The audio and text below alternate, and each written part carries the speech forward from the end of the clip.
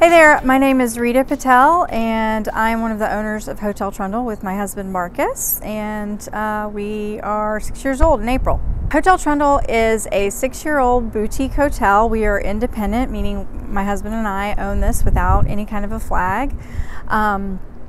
We have 41 rooms with this brand new 5-room extension, and then which brings that number to 46, and then we have 2 Airbnb styles, 3-bedroom, 2-bath, and a 1-bedroom, 1-bath called the Dens. Hotel Trundle is a symbol of 2 people following a dream, doing what is they're imagining, and kind of breaking boundaries as far as what you've been taught forever, or what a hotel stay should be like. So it's a culmination of ideas, and that actually came to fruition purely by a unicorn opportunity with timing, financing, location, people, community, and so that's what Hotel Trundle is for us.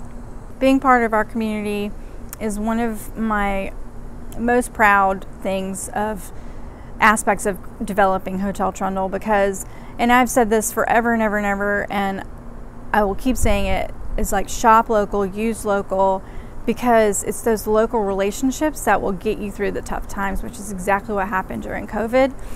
But it's also the personality of Columbia that shines through, and just the attention to detail, and we're all speaking the same language, you know, as small business owners, and we get it, and that comes through with our products and what we like to share, because it's a love. It's not a to-do list. It's like we're doing this because we love it.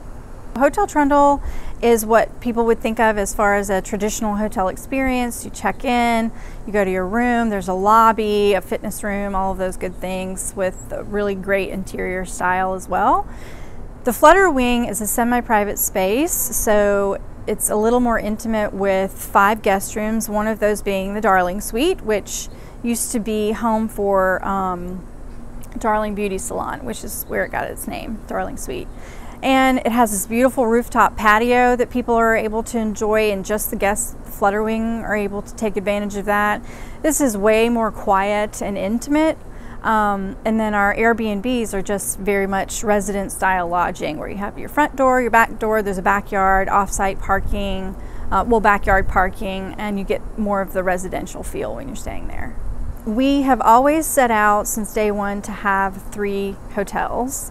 And that's from 2018 when we opened up to whenever we retire, hopefully. We have recently purchased 1237 Gadsden Street, which is a little under the radar, but we're have some fantastic partners here in Columbia, and we're hopefully going to create a new brand, which I can't really talk about, but it's going to be Hotel Trundle 2.0, but all the lessons learned from 1.0 leveled up.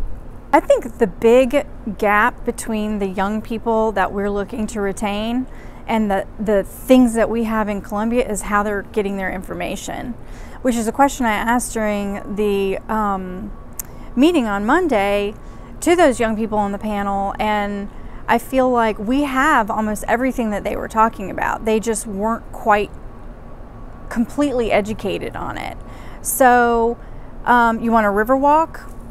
We've got miles and miles of that. You want really cool jobs, a hub in the city with walking distance restaurants? We have that too. So I think we have all of the pieces and we have all of the talent. It's like bridging that gap. And I think when new businesses come to the community and people like you share our story, we're able to then make our reach a little further and get in the ears and the iPhones of those people that we're looking to keep.